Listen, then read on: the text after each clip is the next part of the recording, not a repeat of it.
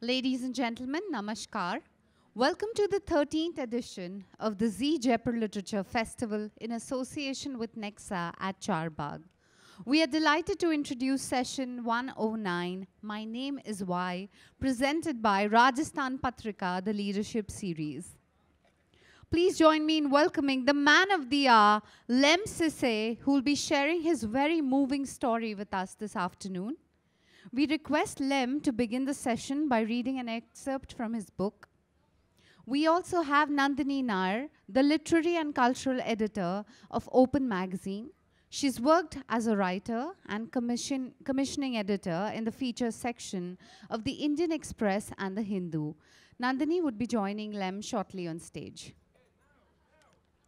Let's welcome Lemn with a huge round of applause.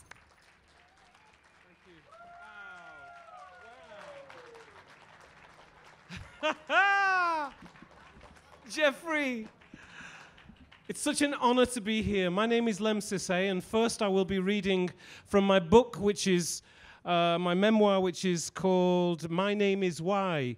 I'm in India. I'm in freaking India. I love it. I love it. What an incredible place with incredible writers. I'm a total fan of Jeet Thayil and have been for years. And I've read his latest book. It's called Lo by Jeet Thayil, the poet. And it is incredible. I've just read it. Chapter 1.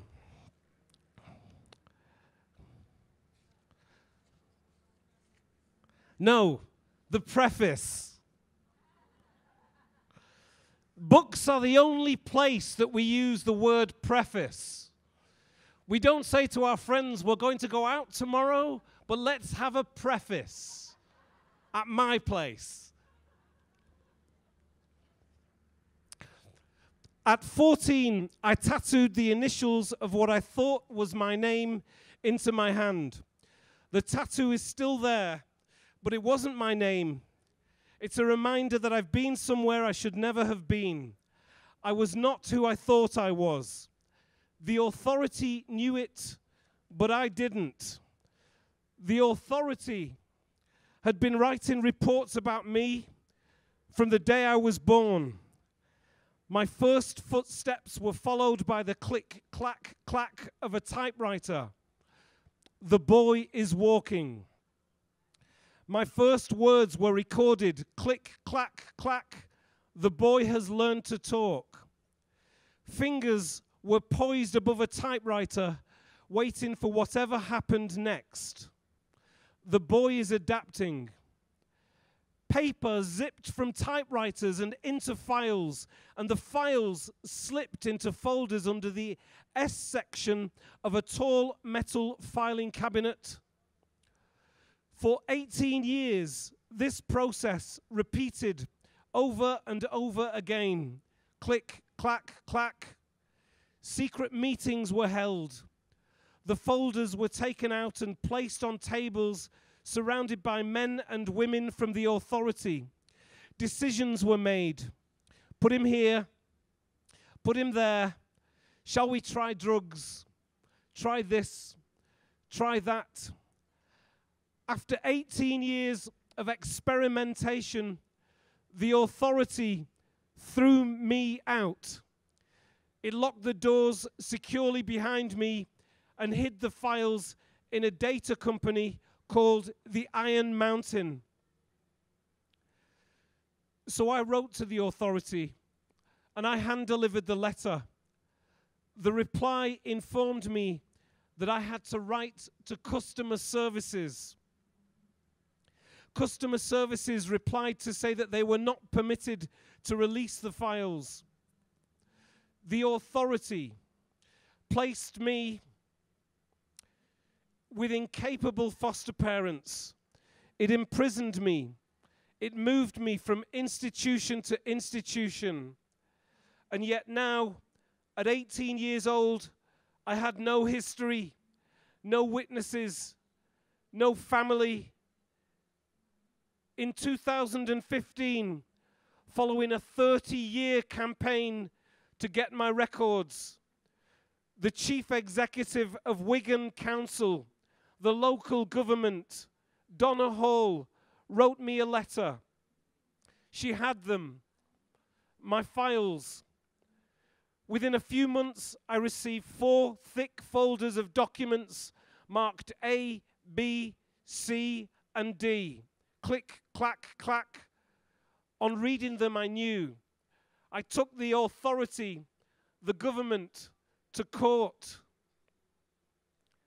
How does a government steal a child and then imprison him? How does it keep it a secret? This story is how. You'll know, could I get myself in the monitors here to the sound person? No? Okay, it's okay.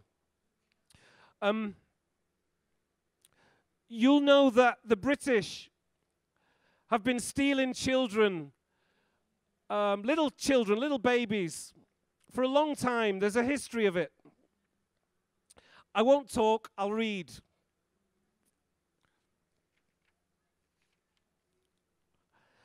So this was the first time I'd seen my files. There's no camera here, but is there a camera here? Is there? Okay, this is a picture of me. I mean, anybody would want to steal that baby, right? And the first time I saw a photograph of me as a baby is when I was 45 years of age. This fell out of the files. Each verse, each file begins with a verse of poetry. Oh, shoot.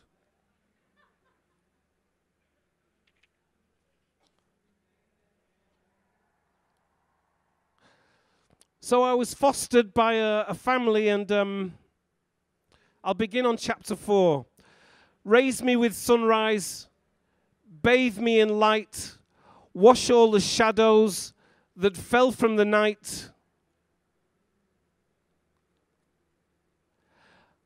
I developed a sense that there was something wrong with me around the time I began attending junior school. R.L. Hughes Infants was my first. It was straight up at the top of Osborne Road. We'd normally walk with Mum when she could take us, but later I reached the age when I could walk on my own with my brother. I liked the exact curvature of the earth of the school grounds. The green grass went on forever, and the football field and running track. The neat 1960s buildings, I preferred it to home. There was less static in the air. Mr. Graves was the headmaster. He entered the hall each morning and stood near the monkey bars with his arms behind his back. They said he was an officer in the army. The music teacher sat in front of the piano. Mr. Graves gave a solemn nod, and the pianist would begin with the prelude while peering over her glasses. And then we would sing the song we also sang occasionally at church. All things bright and beautiful, all creatures great and small,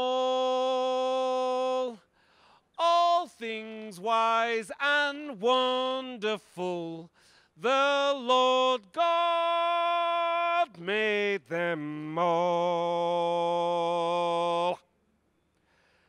I looked at my head, thank you. I looked at my head teacher in awe. This is a printout of the reports from the social worker. After the school holidays, Christopher, that was my brother, will be starting at the same school. And it will be interesting to see what happens, because Norman, that was my name, does not like Christopher to be better at him at anything. So this could possibly spurt him, Norman, onto effort, or on the other hand, he may give up if he feels that Christopher is beating him. I hadn't realized at any point that none of what I have told you so far is true. I wasn't a happy child. I was a deceitful one. I was causing problems for everyone. It must be true. These are the words of Mr. Graves, the headmaster, from the social workers' report of January 1976. So in the book, I have printed the reports from the files that were written about me for 18 years by the local government. This is what the headmaster of the school said about me, said by the social worker. Spoke to Mr. Graves several times on the phone and eventually visited the school. He felt that Norman's successes were too many for Chris to cope with. Went on to talk about another placement for Norman without any consideration of how the boy might feel. I put it to him that it was the only home the boy had known. I told him that another placement was out of the question and went on to inform him of what I had discussed with the foster parents themselves. We talked about specific incidents in the school when Norman's behavior had been inappropriately rewarded. He is never going to learn to cope with disapproval if approval is all he is being exposed to. The boy is going to meet with negative attitudes being unreasonably displayed to him at some time or other, and one wonders how he will cope with this when he is entirely unused to it. Spoke to Norman's class teacher. It was obvious that the boy had had a very special place in this school. Staff, domestic staff, give him preferential treatment. Norman has to experience more realistic handling, and attitudes towards him have to undergo a change, but not reject him. Headmaster will keep in touch with both children, about both children, visit to foster home, Norman seen. I loved life. I was 9. My brother Christopher was 8, and I loved school, and I loved him, and I showed my love for him by punching him. We had the same rivalry most brothers have. We fought with unbridled determination, the way brothers do. We wrestled, we sweated until one of us, invariably Christopher, would burst into tears. Catherine and David, my foster parents, had no children when they took me. Christopher was their firstborn, but I was their first. I was the eldest. I loved my town. I loved my family. I loved the sibling rivalry. I loved the market. I loved the flower park, the big park, the books, the church, my friends. The head teacher suggesting to the social worker that I be moved for the sake of Christopher couldn't have happened in isolation. Norman's successes were too many. How could a child's successes be too many? The social worker said, Norman doesn't like Christopher beating him. Of course he doesn't like Christopher beating him. He's my brother. Something was at play. Something I didn't understand. Norman's behavior had been inappropriately rewarded. He is never going to learn to cope with rejection, with disapproval, if approval is all he is being exposed to. This inclines me to think that my foster parents must have spoken to the head teacher prior to his speaking to the social worker, as there is no counter-narrative in the files. All I can tell you is what my parents told me. My mum was my mum forever, and she was a nurse. My dad was my dad forever, and he was a teacher. And my brother and sister were my brother and sister, and this was our town. But I couldn't help giving my brother a Chinese burn, because that's what brothers do, isn't it? Chapter 5.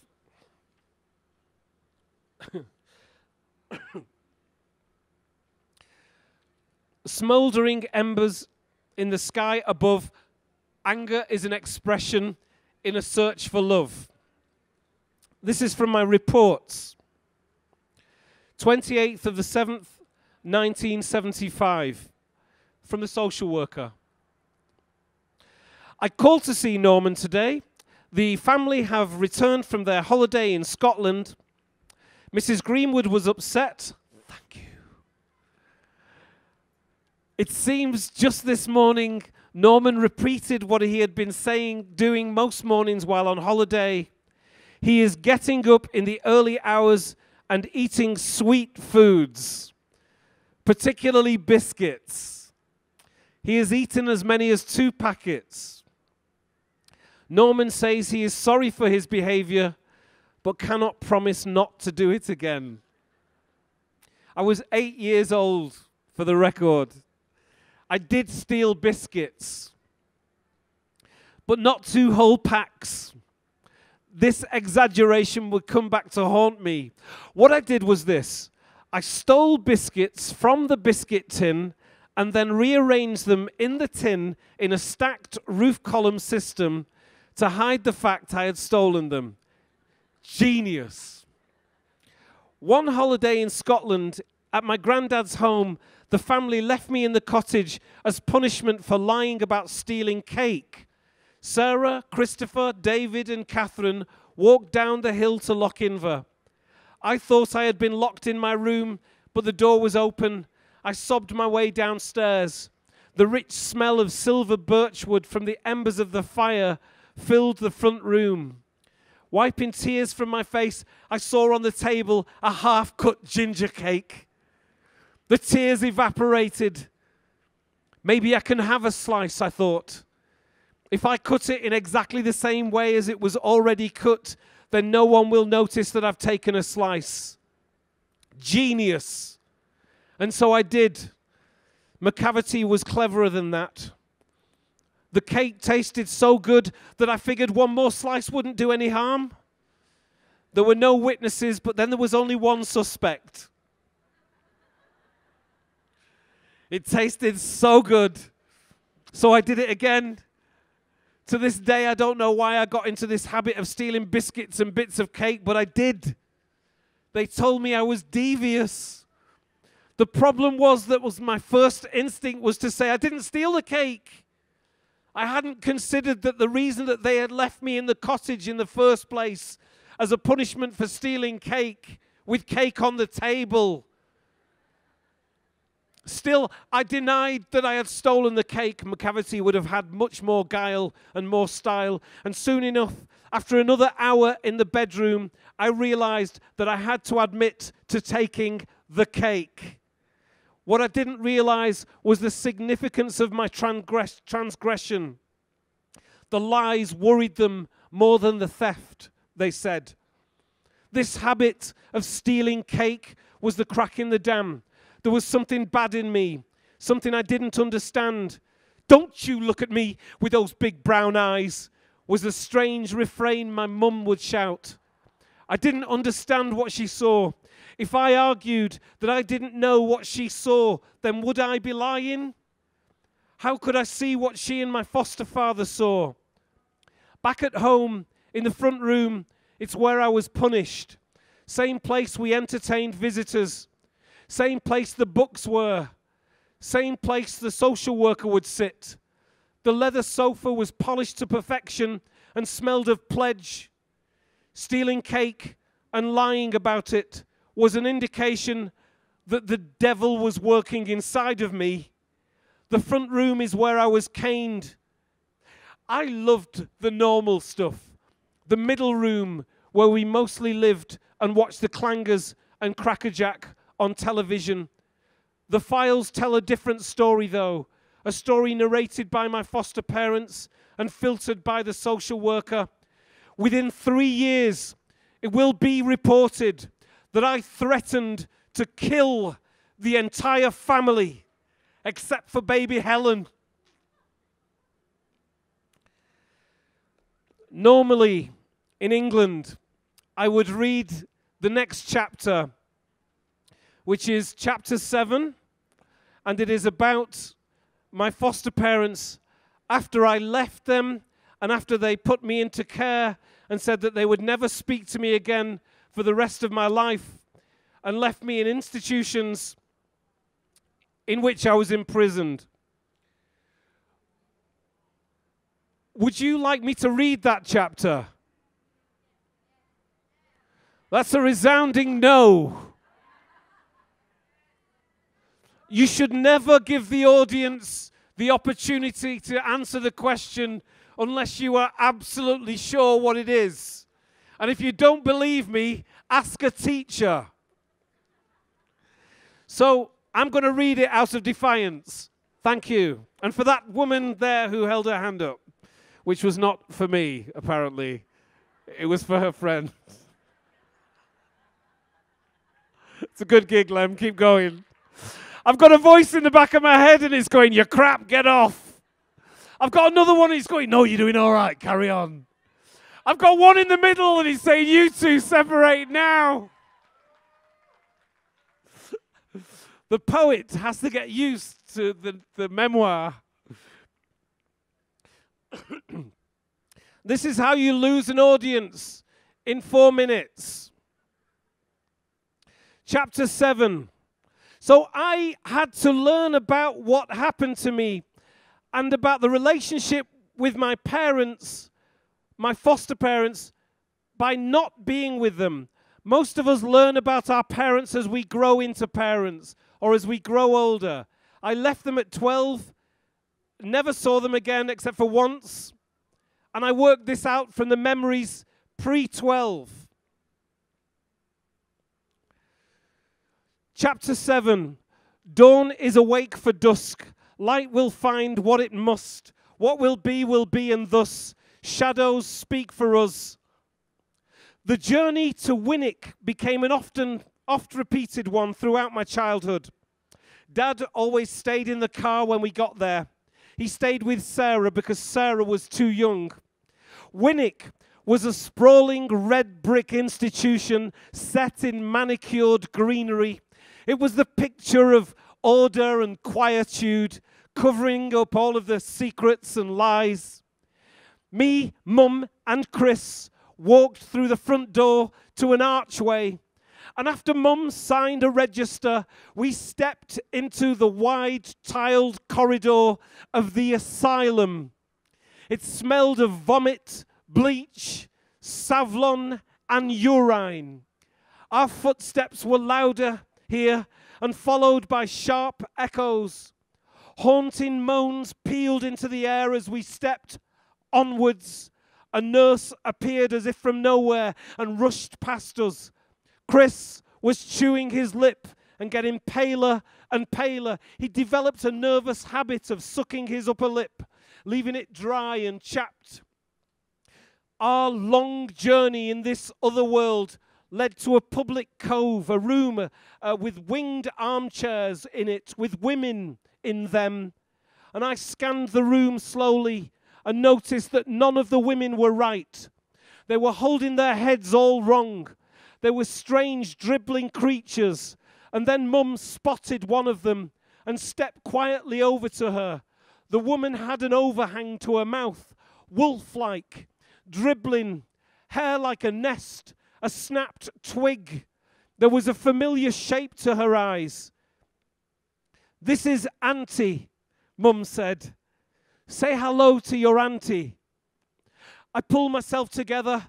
"Hello, Auntie," I said. I liked her. She liked me. I could see a twinkle in her twisted, slow eye as her bent head rocked back and forward, and her twisted elbow pushed out a clawed hand towards me and brushed my cheek. She couldn't speak, but her grunts were enough for me to know. Chris twitched and managed a mumble. Mum took out a hanky and lovingly wiped drool from Auntie's mouth and chin. How long did we spend there, watching her, rocking back and forth? I knew instinctively not to ask questions as we headed off. Mum visited her twin regularly, sometimes alone, sometimes with us. My auntie had been like that from birth, her twin. And as children have a sense for these things, I realized that no one mentioned her, not Grandma, her mum, or my mum, her sister. My grandmother, Phyllis Munro, never visited her daughter with mum and us. I wonder, does Catherine, my mum, does she believe that she took away what her sister needed? What a thought. People can be cruel to themselves. People can be cruel to each other. Was my mum born in shock that she had survived her sister? Did she blame herself? Did her mother blame her? Was Catherine living with a constant sense that she was not good enough because she had taken the air from her sister's brain? She would do everything to prove otherwise. She would foster a black baby and show her mother, who was a foster parent too, that she was good in spite of what she had done to her sister inside her mother's womb. I honestly believe that if my mum could have changed places with her sister in the asylum, then she would have. Nature can be cruel, but at least it's honest. It's not the doings of the devil or of God. My auntie hadn't done anything wrong. Her sister hadn't done anything wrong. Her mother hadn't done anything wrong. This was not a curse for sins. If they could all let themselves see that this is the beauty of nature. My mother's twin sister was beautiful. She was as beautiful as any catwalk model, and her mind as relevant as Alice Walker's. It's not my aunt who has the problem. It's my grandmother who couldn't look at her, and whose subsequent hatred of her other daughter, my mother, caused my mother's inescapable feeling that she didn't deserve to be alive. No Christmas and no birthday would rid my mother of the feeling that her twin sister had a birthday and a Christmas too. All things bright and beautiful, all creatures great and small. There were two other sisters, Ruth and Sue, and a brother called Alec, my uncles and aunts, and I think Sue was the adopted one. Ruth's portrait hung in my grandmother's front room above the fireplace, and it hurt my mother. But not because she would take anything away from Ruth. It was because my mother felt her picture would never be on the wall, because it would remind her mother of her other daughter, the one we visited. I was born into a laburnum tree family with its poisonous bloom and its beauteous bloom and its poisonous seeds. I saw Grandma at least once a week, and I loved her. Maybe she did love Catherine Greenwood, the twin who survived. Maybe she loved her so much that she couldn't show it, because to show it would have made her feel she loved her sister in the asylum less. Maybe Catherine was her favorite, the one she fought for, the one who survived. She was the first. But Catherine never felt it, and consequently found love difficult to give and even more difficult to receive. Grandma Munro was always cutting her down to size. The disappointment inside Mum deepened, and I guess it explained her begrudging discontentment with others. The parent and daughter reinforced each other's dysfunctional behavior like rutting stags caught in each other's antlers. In fact, all they wanted of each other was love. This was the great rift. Catherine was the first daughter, and Phyllis was the first mother, and the other daughter was in an asylum. This is how anger is stoked. Bitterness rots the vessel that carries it. None of this is in the files. Grandma was a registered foster carer with the local council, like her daughter. Rings. I never saw any other foster children there. The only time I knew of a foster child being at her house was when I was sent there. Duncan Munro, Grandad, was an outpost, an ex-whiskey drinking, motorbike riding maverick from Lochinver. We holidayed there at every opportunity, and before settling down with Grandma, Grandad would often get mad drunk in Lochinver, jump on his motorbike, and ride the treacherous cliff edges like a hurricane. And now and again, I'd catch glimpses of that wild Highlander. He was a rugged left-wing free spirit. From 7 to 11, Mum would send me to stay alone at my grandparents'. My grandma was so overweight, it would eventually kill her.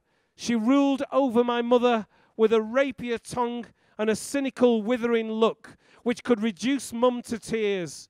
Grandma Munro, the queen of the chessboard. There wasn't space for grey areas, for black or white. There was black and white, right and wrong. There was little time for reflection. I can still hear the emptiness of the school song mocking and echoing down the corridors of the asylum. All things bright and beautiful, all creatures great and small, all things wise and wonderful, the Lord God made them all. Was there something cruel in this family? A strong undercurrent threatening to drag me out into the wide ocean? Was there something about this family that locks its damaged children into places they can't be seen and then punishes itself for the guilt it feels? Thank you. Thank you. Thank you for kindly listening. I'm always aware that I'm speaking in English in a country which English is not the first language. But I must tell you that there are more people whose language that I understand. No, there are more people whose language I know that I don't understand. Does that make sense? And it'll be the same for you.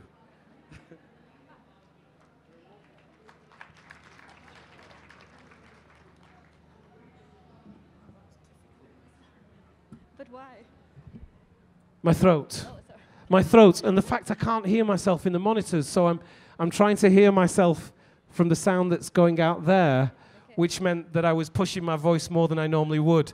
This, I can hear myself more now, and the voice is a beautiful thing.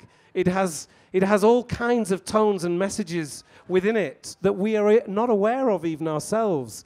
And when one can't hear one's voice, one pushes it, so it becomes more monotone. It starts to dance in a very, not monotone, it starts to have the same rhythm.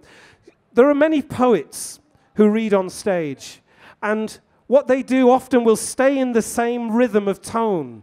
Actually, not just poets, page poets do this as well. And they take away the beauty of the line. What happens is, they're like snake charmers. They perform the poem in the same tone over and over, no matter what they hellway say, right? The same tone of voice, reading, just dismissing the sentence. And what happens is they get stuck in the rhythm. It's like they're snake charming. And the snake comes out and they're like, oh my God, I've got a snake coming out in the same rhythm of voice. Let me keep going. But what they don't realize is the snake is hypnotizing them, so that they don't hear their own words.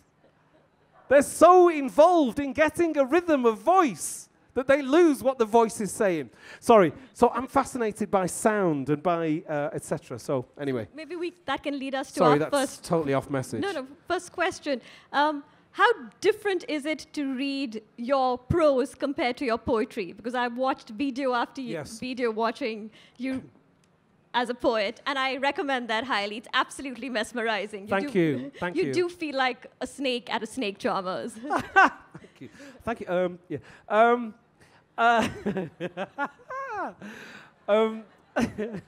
The prose world is very different to the world of the poet.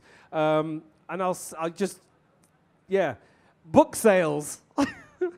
You know, there are more book sales in prose than there are in poetry. That I do know. But it's just beautiful when you read to an audience and they have as many have either read of the book or heard of the book, etc. It's a natural progression, actually. A lot of poets write novels, write short stories, write plays. It's not often that you will find a poet who's been a poet by profession for 10, 15 years. It's not often that you will find that they haven't done other things, written lyrics for music, etc., or written plays, or I don't think that's a modern thing, by the way. I think that goes right back. Simon Armitage, our poet laureate, has written plays, written radio documentaries, written. I'm sure he's written lyrics as well. Yes, and I know he's written novels and memoir as well. So when the writer finds them, if a poet feels like they are, alone in the world, writing their one poem, and they're not connected with the wider world, it's just not true. It's just not true. It's something I'd like to tell young writers. It's like get in touch with the world, because it's good. I wanted to ask you, I think during your reading, you sort of went on an aside and you said, no, I'll continue reading. Yes. And there's a word you use in your memoir called, yes, when you were taken away from your mother, your birth mother, it was a land grab. It was a land grab, yeah. And I thought that was an interesting term, especially because it's literally like colonization. Do you know when Shashi Tharoor, you know Shashi Tharoor? Yes. Okay. I know you're looking at me like, you're really asking us that question, Lem? But when he wrote the book, did he write a book about Churchill? No. He didn't write a book about Churchill. He's got an idea about Churchill. Okay, he has a very articulate idea about Churchill. Well, in England, that is not necessarily a popular idea. Okay? So, does that make sense to you? In England, that is not a popular idea. Yes. Okay. In England, Churchill is seen as, he's on the news every day. He was on the news yesterday. Boris Johnson wants to be a little like Churchill, and as he puts on weight, he's starting to... I don't mean that in a weighted way. I mean, he really is starting to do this. Well, it's very similar with taking children from around the world and bringing them to England and stealing them. I was stolen from my mother when she was in England. There's no question about that. I took the government to court and I proved that. The idea that the best thing... You saw the film Lion. The idea that the best thing for a child from India or a child from Africa, the idea that the best thing for that child, if they are poor and in need, is for them to be taken to England is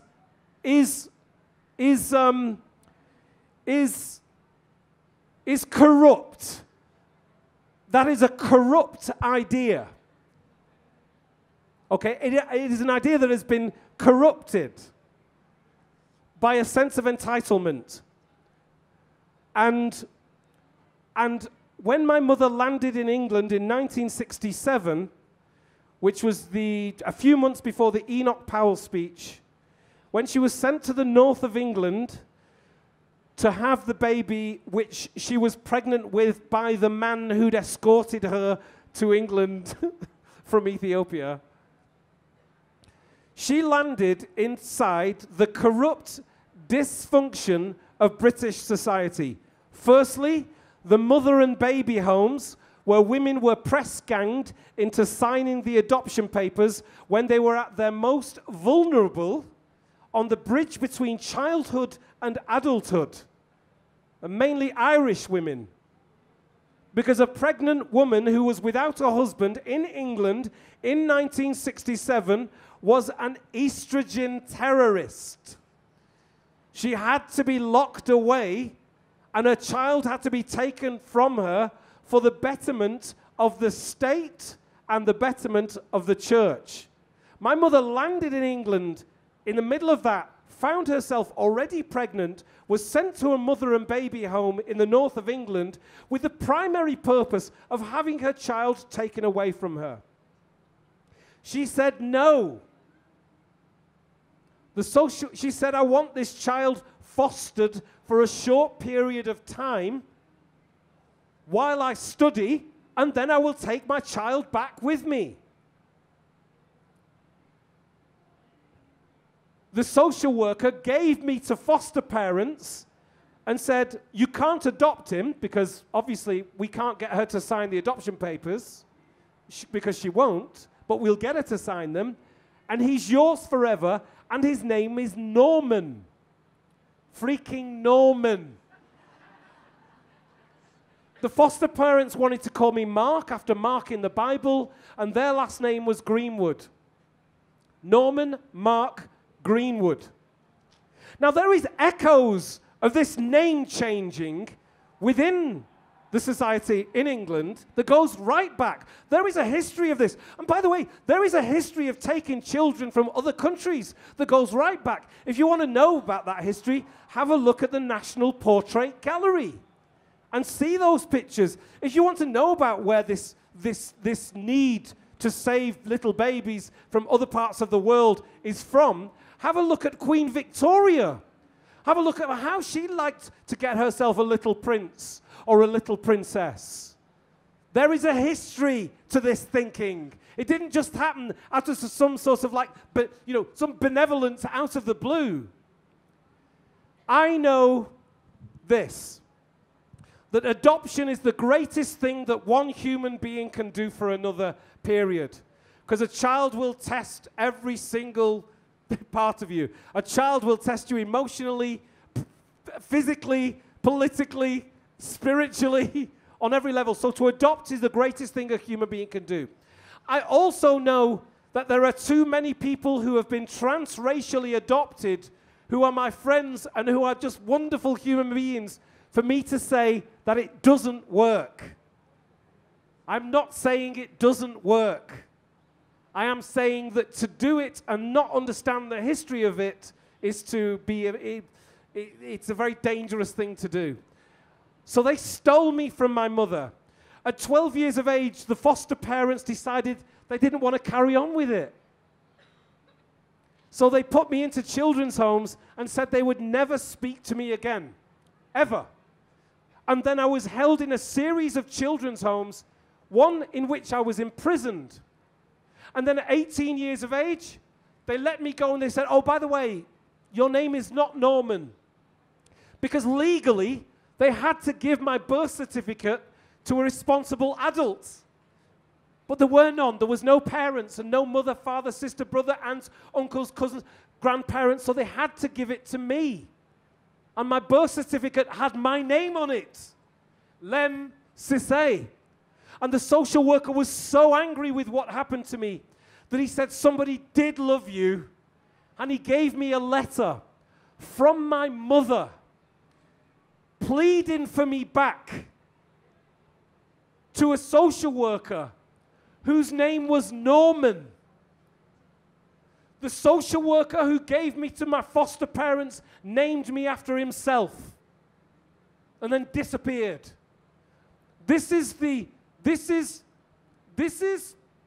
psychosis, institutionalized psychosis.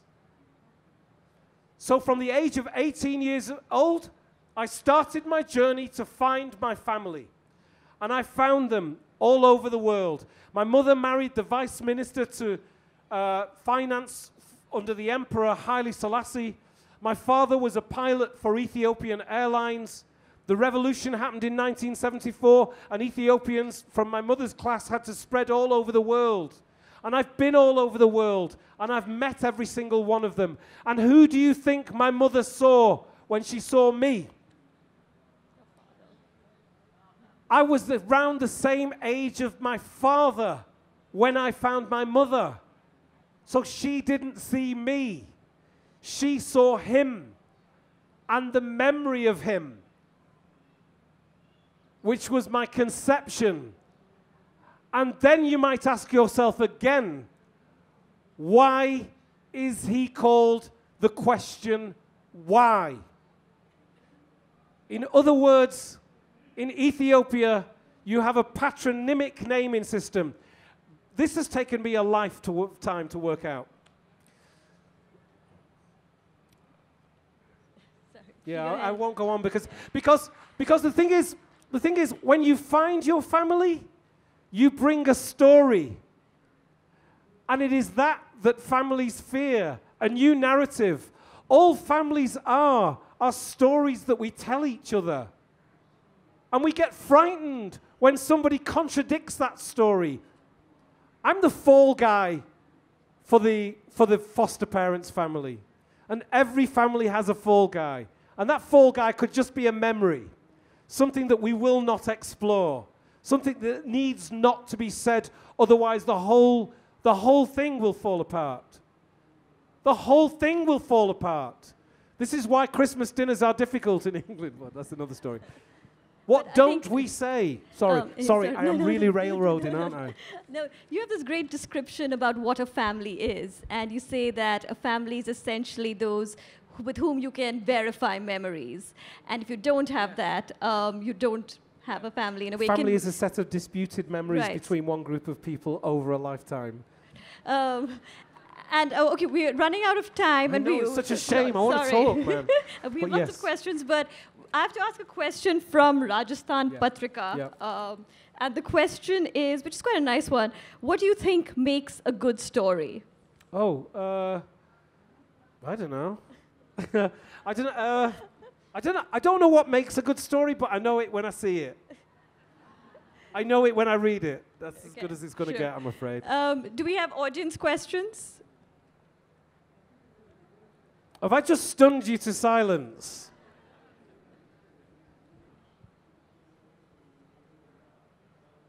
Or to sleep, one or the other. It's okay, I'm cool either way. You talked about how you His voice is clearer than mine. Oh my God. Yeah, go on.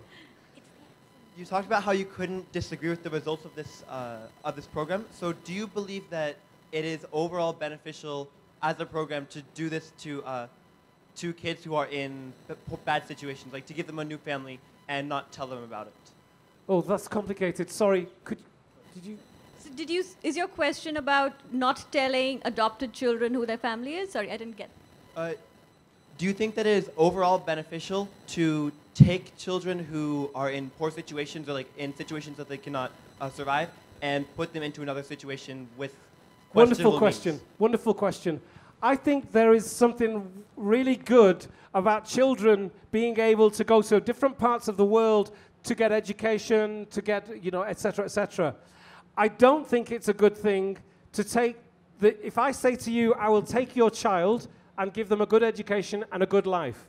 And let's say we have a middle NGO who can make that happen. So that's what you think. But if two people down the line, tell the people on the other side of the world, you can adopt this child and it's yours forever. That's where the mistake is. So there is nothing wrong with a poor child being accessed to anything around the world. Living with other families, fostering, etc., even adoption.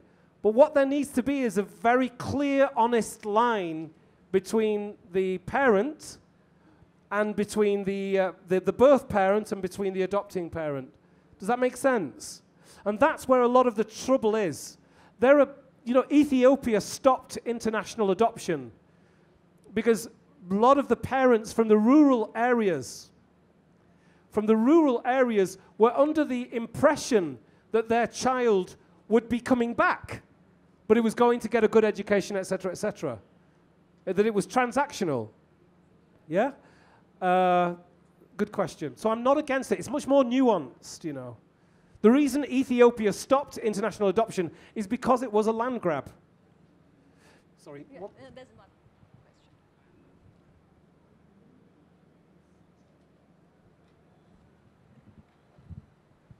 I think Hello. Yeah.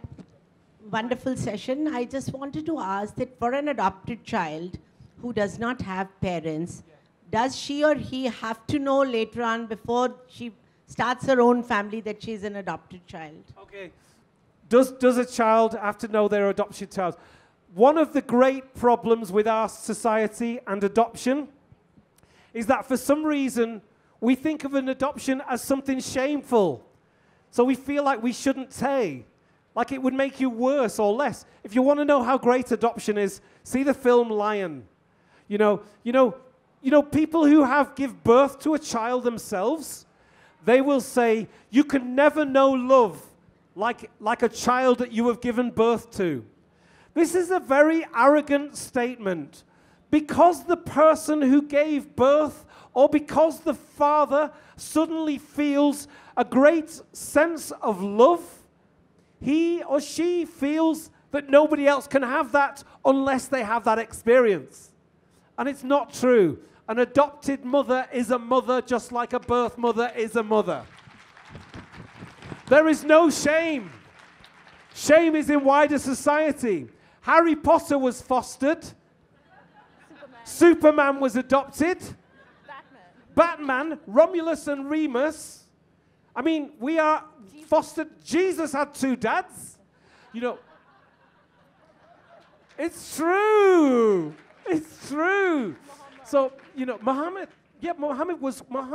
peace be upon him, was adopted by his grandmother, right? You know, we are front and center in popular culture. And we need to think about that, because that will benefit that question. When do you tell a child that they are adopted? Well, if you were to tell them about Muhammad, about Jesus, about Moses, and say, you were like them. Or Lisbeth Slander, who's one of your... Or Lisbeth Slander, the girl with the dragon tattoo. Should we take that one there? We've got 2:45. And can I thank William Dalrymple for bringing me to this incredible festival. Thank you so much. He saw me, he was like, oh, you gotta do it, and you followed through. Thank you. Hi. I absolutely loved the talk so far. So I was just wondering, did you start off writing the book as a cathartic process to process your own experience, or as a way of assimilating your own ideas, or was it for other people? For me, writing is not therapy. Therapy is therapy. If writing books was therapy, I would be able to go to a session every week and just put my book on the other side and just talk to myself. You know, writing books is essentially bad therapy in many ways, in my opinion. So the answer to your question is, no, it wasn't cathartic. I got my reports from the government, and then I took them to court, I won, and then I said, right, now I'm going to tell the story of what you did to me. But it was a great question, thank you. I think there was a hand there, yeah. 1:30? Yes. And you got your papers after a 30-year wait. Yes. Congratulations on your novel and Thank this you. amazing speech and your journey. Thank you. My question is a little bit personal. What was your overwhelming sense of emotion when you first met your mother? When I first met my mother. By the way, when you write a memoir and somebody asks a question and says, this is a little personal, you know, it doesn't matter. I've put a lot out there, so you can ask that question. It was wonderful to meet my mother, but anybody who has a mother or who is a mother knows that it is a complex relationship. So meeting her was wonderful, and as we grow, we come to understand each other's complexities, which is basically family. And now, as Lim says, he's a member of a very dysfunctional family. Absolutely, yes. I now have a dysfunctional family just like everybody else, so I'm part of the team. Exactly. So I think we're out of time, and thank you so much. That was absolutely brilliant. And the book is at the bookshop, so please get your copy. We got somewhere. We did get somewhere, didn't we? I think we did. We did, okay. And thank you. No, thank you. Yeah. That was great.